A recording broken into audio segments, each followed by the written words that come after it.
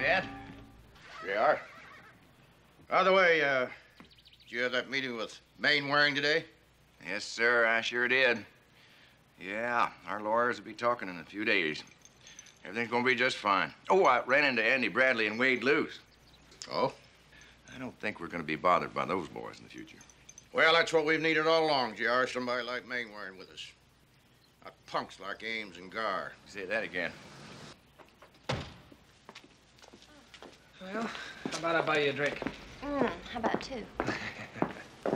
Ma'am, Bobby. Hey, Daddy. I didn't see your car in the driveway. Where is it? Lend it to Lucy. You let Lucy drive your car. Yeah, she wanted to go in town and see young Mainwaring. Is that right? Well, well. Young love. How about that, huh? Hey, Dad.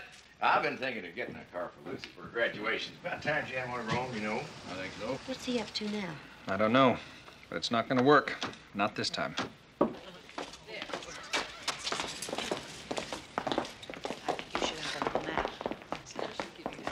Hello, ladies. Have a nice day. Very nice. We had a wonderful speaker, Mr. Park. Did you now? Oh, he's very nice and also very intelligent.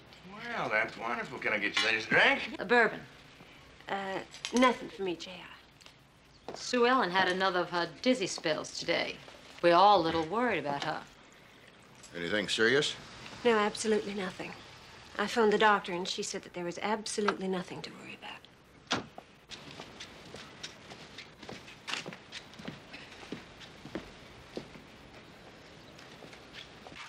Oh, hello, Lucy. Hello. What are you doing home, Lucy? Thought you was having dinner with Kit.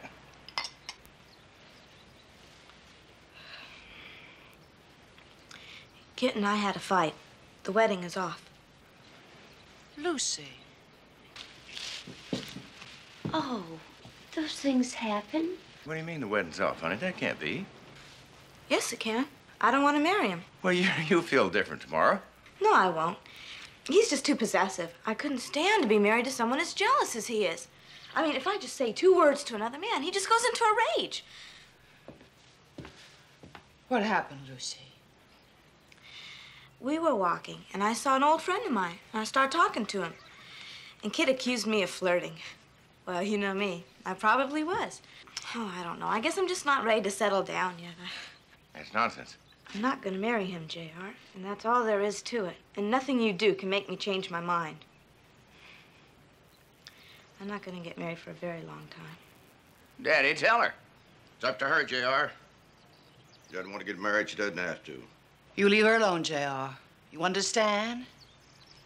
Excuse me, I want to go inside. Honey, let me talk to her.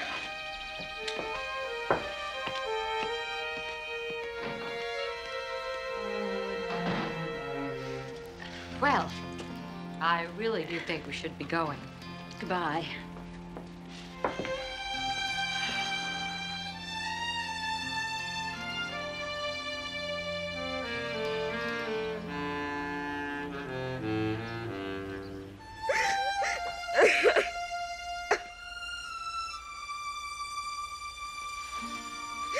It's quite a performance you gave out there.